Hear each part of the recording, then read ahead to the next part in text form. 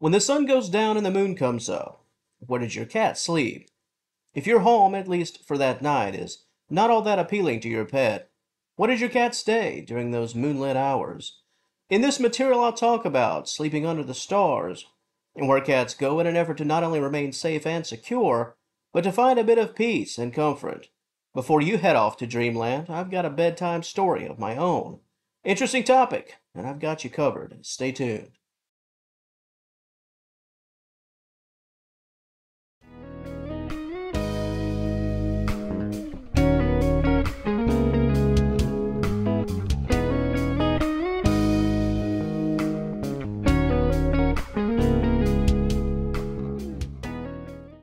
When it comes to life in the great outdoors, the nighttime is often the right time for felines. However, how do things play out when it comes to your cat, the family pet? Those times when you've let them outdoors for an afternoon roam, and they've gotten just a bit too curious, and perhaps a bit too stubborn to come home. When the stars are out, where do most cats go? Where do they sleep? It all begins with safety and security. That's at the forefront of any cat's overnight game plan. If coming home is not in the cards for whatever the reason, the first thing a cat will do is seek shelter, shelter from Mother Nature, and of course, shelter from potential predators. Being that cats are both predators and prey, they're constantly on the lookout.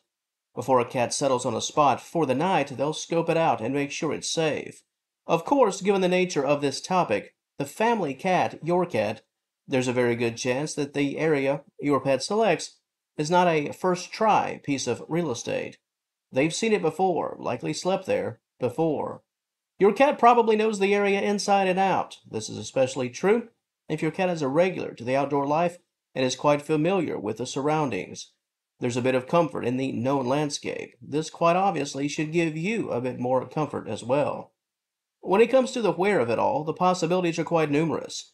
In a typical neighborhood setting, your cat could find some patio property to be quite adequate, yours or perhaps someone else's in the neighborhood.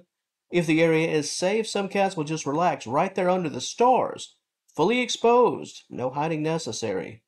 Other felines are a bit more guarded in their actions, perhaps choosing to seek shelter in a box, under a car, an abandoned area, bushes, especially bushes that surround a property line, perhaps your property line.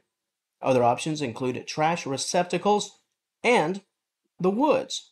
If you have wooded areas around your home and neighborhood, it wouldn't be out of the question to find your cat walking a familiar trail and napping in the woods at night. Here again, we're not talking about a feral cat, we're talking about your cat. This means that most every location for a given night will have been seen and scouted well in advance. In fact, the overnight sleeping spot could very well be a spot that is used for napping during the day. This is especially true if the spot is a bit hidden and has been deemed safe. It should also be stated that cats rarely stay in one place during an entire night. Cats love to roam, and felines can get an awful lot accomplished during the night. Plus, staying on the move is a good way to guard against potential threats. By never staying in one place too long, cats can protect themselves against both humans and four-legged predators.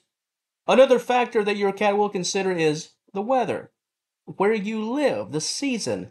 So much of their overnight selections will depend on the temperature. Where your cat chooses to sleep during the heart of July will likely be quite different than the napping spot they'd select in the middle of December. Your cat's age can also play a role. Not to say that cats run out of curiosity, but older felines, they've seen it all, done it all, and they've got the t-shirt to prove it. They're far more inclined to take it easy, get comfortable, go to sleep, and just enjoy the night. Younger cats, well, their curiosity cup runneth over, and naturally that could be a bit of a problem. For some cats, settling down is just a bit too boring, and like I said earlier, the nighttime is indeed the right time. And what about the adults aren't in the room factor, if you will? Remember in school when the teacher was out and you had a substitute? Yep, that's a free day. Easy to, let's say, take advantage of the situation.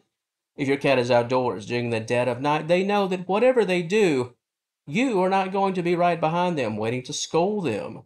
You're not going to be there to voice your concern and displeasure. For young cats, especially, your absence can play a huge role in their decisions. When the parents are away, the kids will play. Curious cats without supervision, it's easy to see why this could be rather problematic. However, the comfort that you have, and I mentioned it earlier, is indeed familiarity. What your cat will see at night in terms of the layout is the same thing that your pet has seen and likely explored 100 times during the day. This will work in your cat's favor most of the time, and it's something that you can hang your hat on, especially if you've been calling for your pet and want nothing more for them to come on inside. Personality. Let's not overlook or ignore personality. If your cat is naturally a bit of a contrarian, let's say, doing things their own way just to make a game of life, not coming home just because it's fun to walk to the beat of their own drummer. Well, some cats are like that, and while that's not to say that cats will do things to get under your skin and make you mad, they don't view the world through that lens. Felines do, however, many times live life on their own terms. And if that makes you uncomfortable, then that's just the way it goes sometimes. Cat owners back me up on this one. Being a loving owner can come with a bit of hair pulling from time to time. But here again, and this does deserve repeating, we're talking about your cat and your environment, your neighborhood. Those familiar surroundings. Cat are quite the seasoned professionals when it comes to looking out for themselves. Felines are keen to most anything and everything, and this does bode well for life in general and sleep time under the stars. To the audience of Senior Cat Wellness, where does your cat sleep at night? On your patio, in the bushes, on your property, under your parked car?